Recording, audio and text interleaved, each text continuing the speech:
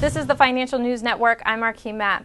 Citigroup raised fourth quarter estimates for PNC Financial Services Group to $1.55 due to the BlackRock sales gain and Visa benefit. Citigroup also maintains a hold rating for PNC due to high expectations in 2011. The bank also raised 2010 EPA estimates from $5.55 to $5.85 versus consensus estimates of $5.36. Estimates for 2011 remain at $5.10 compared to consensus estimates of $5.66. PNC Financial Services Group is a diversified financial services organization. The company provides regional banking, wholesale banking, and asset management services nationally and in the company's primary regional markets. PNC Financial Services has a potential upside of 29.8% based on a current price of $53.87 and an average consensus analyst price target of $69.93.